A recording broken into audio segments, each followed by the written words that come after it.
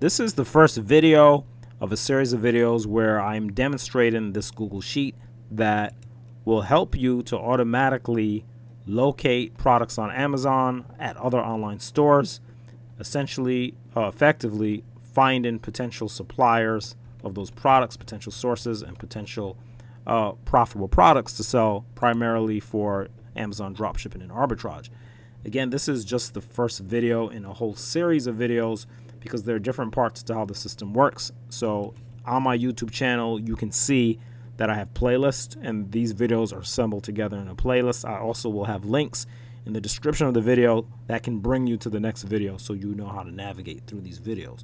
So first of all, the first step in this is that I want to actually get this Google Sheet to where it will allow me to run scripts.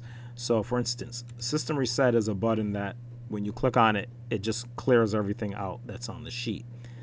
If I try to click the system reset for the first time, or any button on the sheet, it's going to say authorizations required. A script attached to this document needs your permission to run. Understand, a script is just code. It's what allows this system to actually work.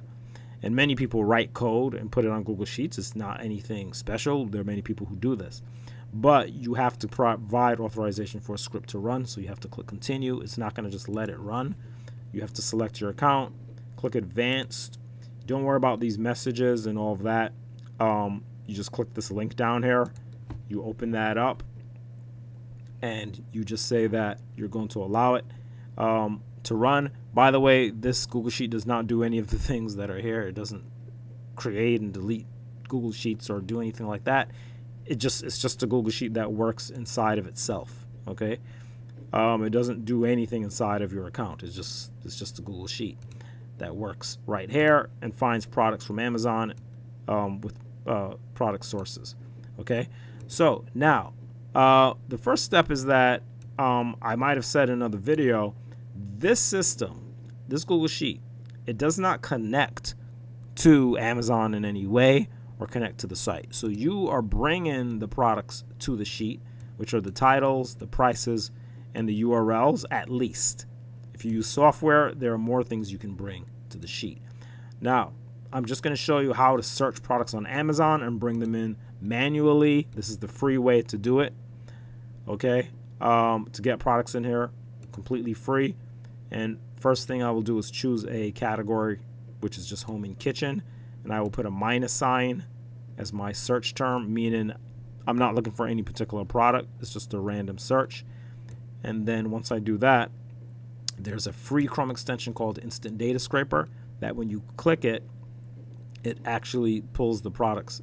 It'll put a red box around the products. Make sure it's around the products. If not, you can try another table. Once it is around the products, you can use this infinite scroll. You can turn it off and on to get it to change to locate next button. You will then click on locate next button, and you scroll down and click on next. Once you click on next, you just go right back to the Chrome extension.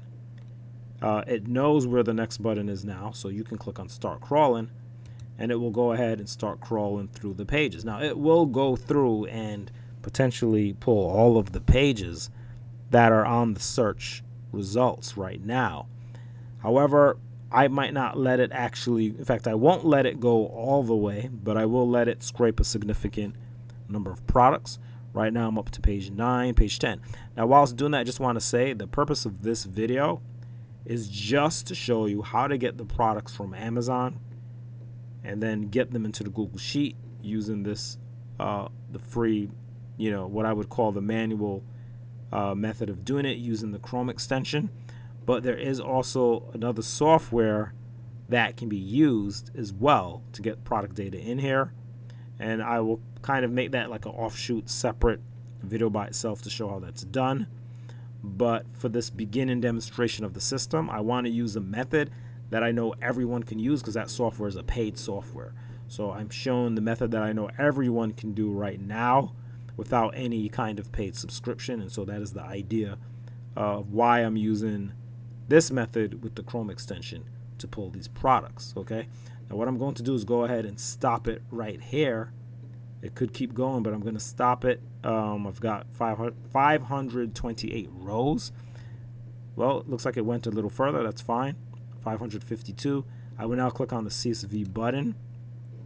It's important to understand, however, it does pull all of these different product links. It's only going to pull off data or things that are actually on the screen. So it's pulling off what it sees, titles, the image URL.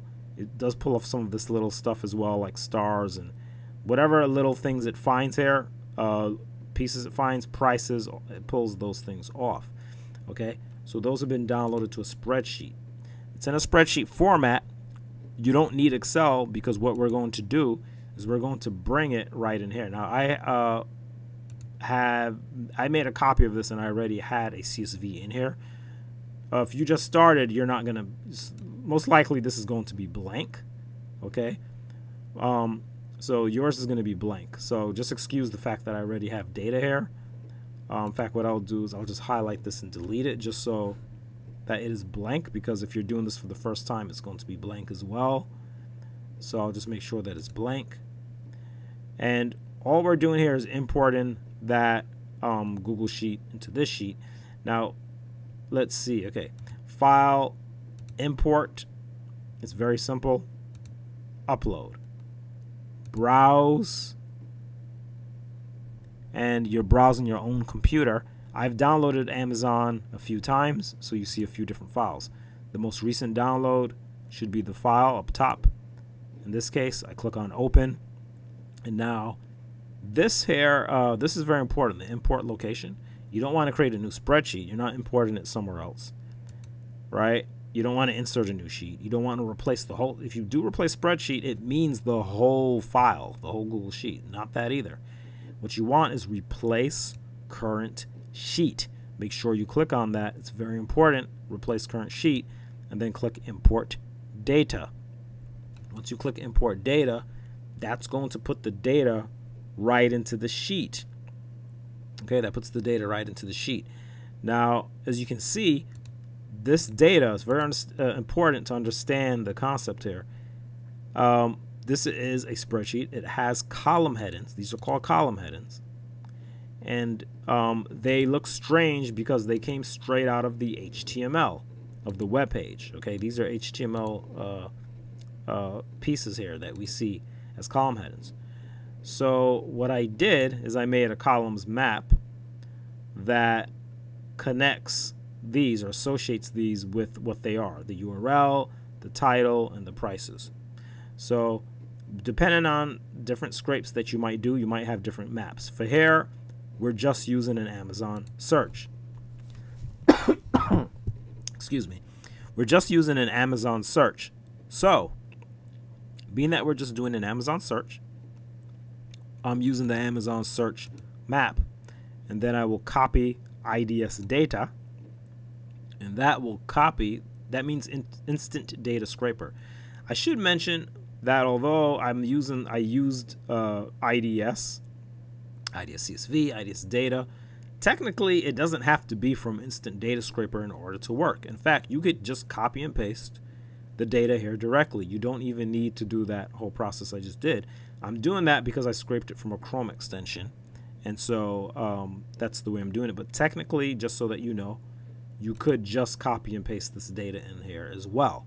So it's just important to understand that these are just names, but if you have another CSV where you just have URLs and you have titles and prices of products from another online store or Amazon or whatever, well, in this case it would be Amazon, you can just put those in here as well, right? Or copy and paste them in here. Okay, so that is it. That's how you get the data.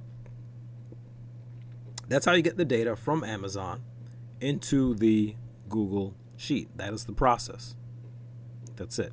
So the next part of the process is actually to start sourcing the sheet, but I will separate that in another video just for the sake of keeping these videos at a good length.